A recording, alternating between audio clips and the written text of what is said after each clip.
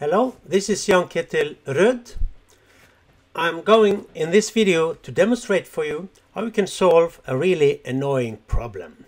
You see it here displayed in ArcGIS Pro, a digital elevation model only partly displaying. It seems to be a lot of pixels with no data.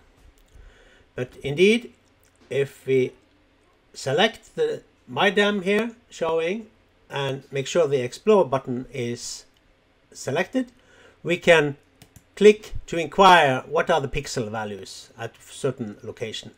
And indeed, there are set values here, although they are not displaying. If we zoom in on the map, the display changes, and on a certain zoom in level, all of the pixels are displaying. But if you want to have this situation solved, there is one easy solution for it, and that is to use the tool called Copy Raster.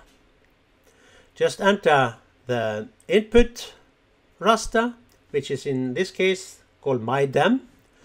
Give it an output name and make sure the pixel type is as it should be. Just click Run and you will get a new copy of the raster.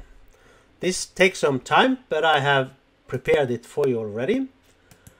And here is the result showing. The entire area for the digital elevation model is showing. An annoying problem, which luckily has an easy solution by using the Copy Raster tool.